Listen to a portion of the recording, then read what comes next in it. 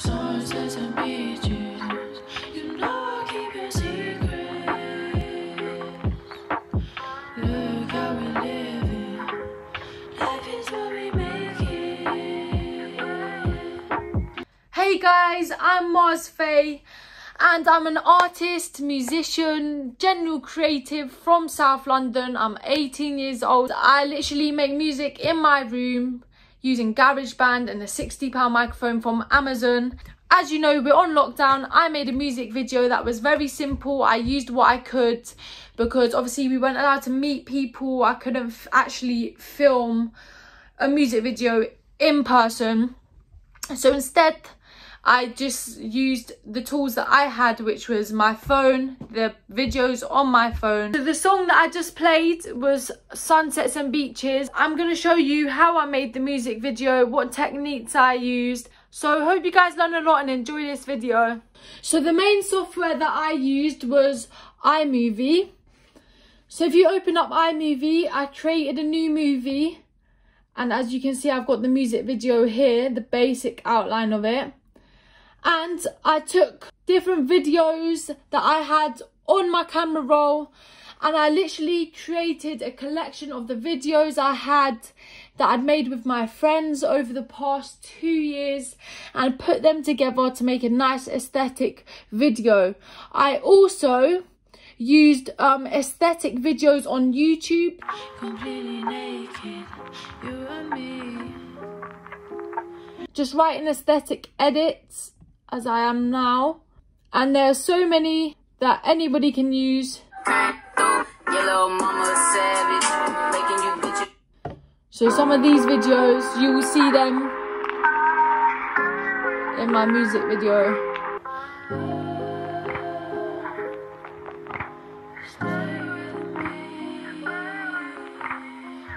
So I downloaded this YouTube video, like you can download any aesthetic edits you want. I use the YouTube downloader MP3 gun.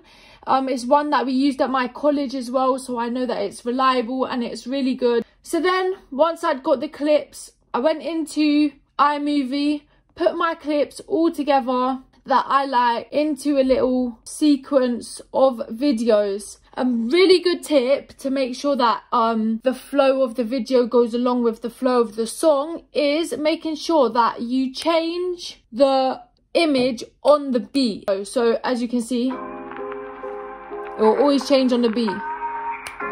Changes.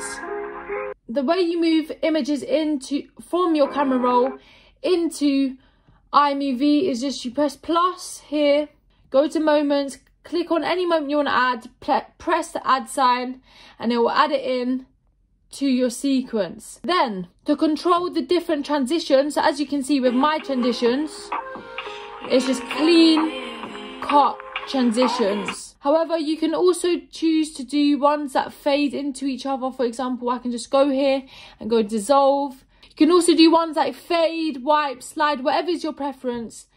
That is fine. To be able to split your videos apart, you click onto it, you press split, and this allows you to split the video into different sections. You can then move it along, move it across to alter the length. So to add the finishing touches after I joined all of the videos together is I wanted to make it have a bit of a different colour to it. So I wanted to add a warm colour. So you go to the settings up here and you can choose any. You can choose black and white, you can use blast. And the one I chose was vintage. So my video was vintage throughout, so it has this warm colour to it.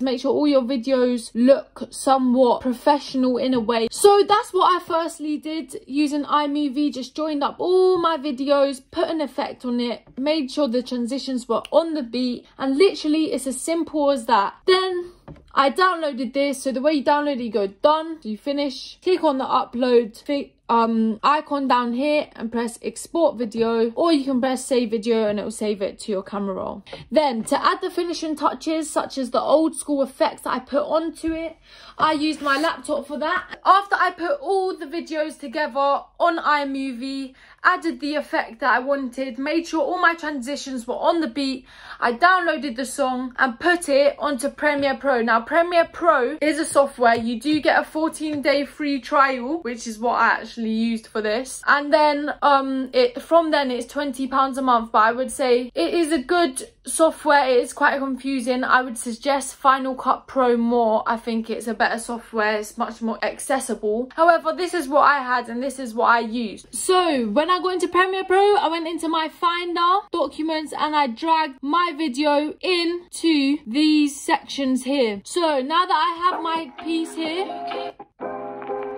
as you can see, so the first thing that I did is I wanted to make sure that all of my videos had the same border. As you can see, this one is square, whereas this one is rectangle. So to do that, I clicked on the track, clicked onto editing, went to effect controls. Here is a downward arrow with the opacity link, and you want to click the square, and once you click the square, you are able to move the border wherever you would like it. So I'm gonna make all the borders the same throughout the video. So I'll make this square however much you want to. Press enter. Now as you can see, every single video that will come up is all in the square border.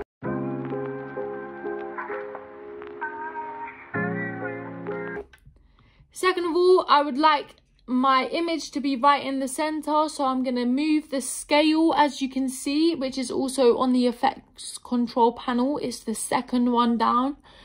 Change the scale to where I'd like it to be, and I wanted it to be a square within the middle of the screen, so I can move the position left and right as well. So I'll put it right in the middle here. Now I wanted to add an old school effect onto it. So then I go to Finder, and I already have a VHS bad tracking overlay downloaded. You can literally go to YouTube, type in VHS overlay, and you can find loads of different videos that have an old school background just like this. Download it using MP3 gun, as I showed you before. Just put the link in, copy and paste the link into here and download it, and everything will be good.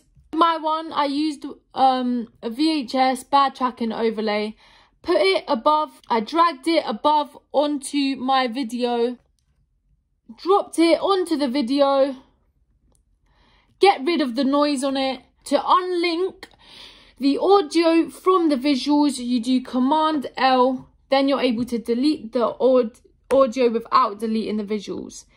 So then I put this on top, overlaying it. It doesn't go throughout the whole song, so I'll copy it over by simply pressing Options and dragging. Option on the keyboard, which is next to Control, and dragging it across, making sure it's exactly the same length as what my video is.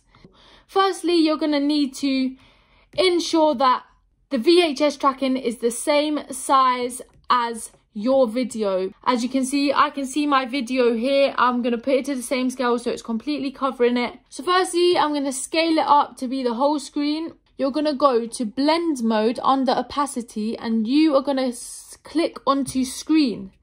Now as you can see, both will be showing. Riding on the street lights, trying to ease my mind. You're always on my mind while I write these lines. Lastly, what I did is I just wanted to make the visual have more of a kind of like faded effect, looking like it's from a TV that's a bit tinted. So I went to effects, typed in color, and went down to color balance RGB under image control.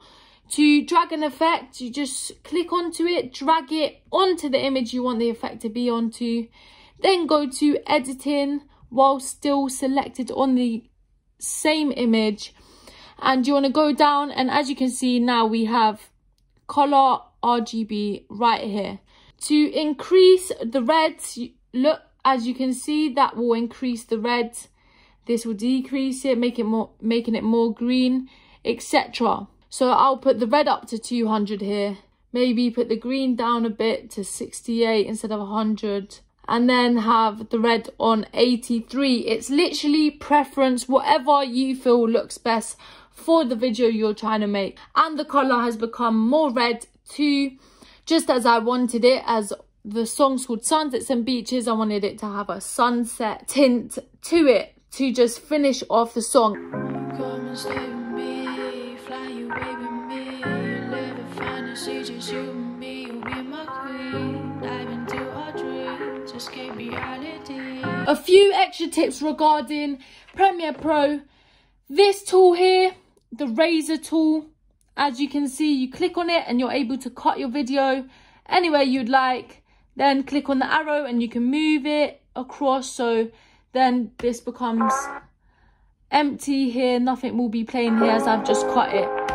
Then at the end of my video, I wanted to be able to put my name. To be able to put words onto your video, you need to go to File, New, Legacy Title. Click onto Legacy Title, press OK. It brings up this area where you can type anything. So what I wrote was Marz Fay. Right now it's in 1942 report font. I wanted it to be in VCR OCD. Make sure it's in the middle. So here you have a line and center, and simply you click onto there, and it puts it right into the middle. As you can see, you can change the size, you can change the height, width, X position, Y position, font size, everything. You can change the color with all of these effects controls here. You go down in your library, which is always on the left hand side of the page, and I clicked onto it and I dragged it onto my video, put it at the very end of the video so that when it went out, it went straight to Marz Fay. So then to finish off, I went File, Export, Media, click onto this. It takes you to a media encoder, and all you have to do is press enter on your laptop and you'll see it starting to download in this encoding area, and then it will be saved to your laptop. Some extra tips I would give you about planning the music video in the first place is definitely writing out different ideas about what you're trying to, what vibe you're trying to create firstly, how you want the visuals to connect with your lyrics, and also how you would like your image to be shown to the world. So how you want people to perceive your image as an artist. If you're making a music video where you go out and you shoot, it's very important to pick the locations that you are going to use, angles you're going to use, levels you want to be on as an artist, lighting you need to consider, plan out the colors you want to use. These are all things that you should create a mind map of. So guys, that is how I made my music video on lockdown. I hope you guys are successful on your journey to making the best music videos you possibly can. You keep on smiling.